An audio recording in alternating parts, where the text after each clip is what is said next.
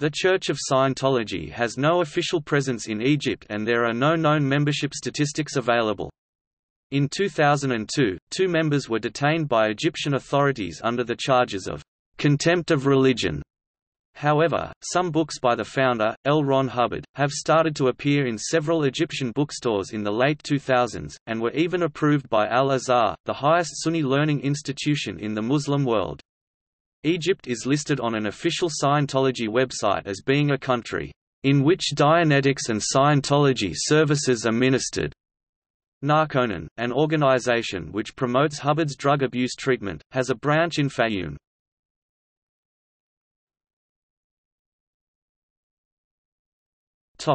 Detention of 2 members.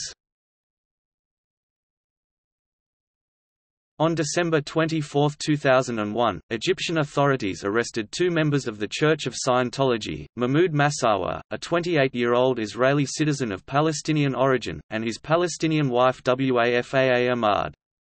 They were charged with contempt of religion and were accused of trying to establish a branch in Egypt and harm the country's 2 main religions, with the aim of sparking riots. 2 months later, a court extended their custody for 30 days to allow further police questioning, adding that they have confessed to have come to Egypt in order to spread their doctrine.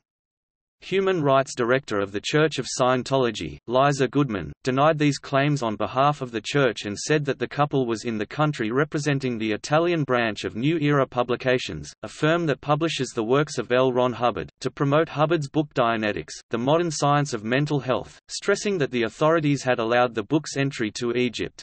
"We are greatly concerned at their prolonged detention, which appears to be a violation of their right to freedom of expression," Goodman said. The 2 were finally released the next month and the court ruled that condemning people for adopting new ideas is a violation of human rights.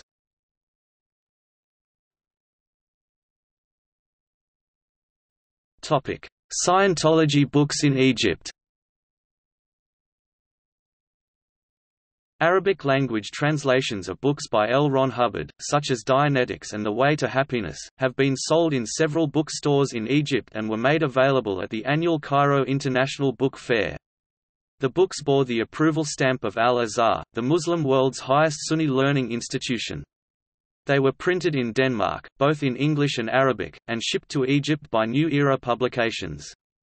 Ahmed Abdul Khalek, a professor at Al-Azhar University who has served as chief of staff and translator to the Grand Imam of Al-Azhar, said that he had no objections to the approval of the books unless they violated morality and traditions.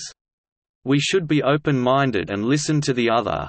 After all, if I disagree with something in a book, one should write a rebuttal," he said. New Era Publications' public relations office said that Al-Azhar's move was essential and insisted that there was nothing religious about the book's nature.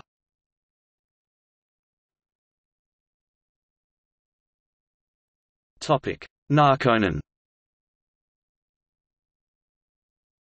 Narconon Egypt, a drug abuse treatment center based in Fayoum, is the Egyptian branch of the global Narconon organization. The branch's executive director, Muhammad Noor Salah, said that there is no connection between Narconon Egypt and the Church of Scientology, stressing that it is a non-profit organization and that none of the staff are Scientologists. Nevertheless, Narconon Egypt's website mentions Hubbard's work as an inspiration for its founding.